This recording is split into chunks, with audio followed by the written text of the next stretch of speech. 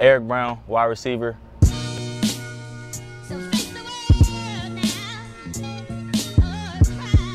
I picked Cal because it's the best fit for me, and probably one of the happiest decisions I made in my life. And you know, if I blew my knee out tomorrow, I had the best education in the world, so that's why I picked Cal. One thing about me that nobody knows is I'm a friendly person. I kind of say to myself a lot, but once you get to know me, you know, we can be real cool. 3 things you should know about Erik Brown. Before I played football, I ran track, so that's where my heart was first, even though it's on the field now. Another thing is I'm allergic to shellfish. I don't like shrimp, you know, lobster, stuff like that. I heard it's really good though.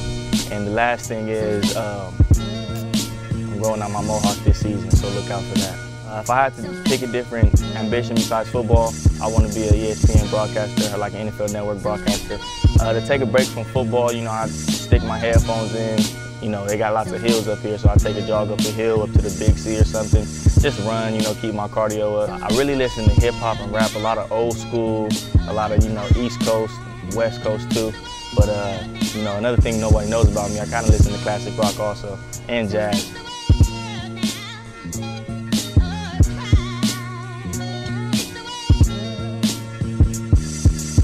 Reporting live from CalBears.com.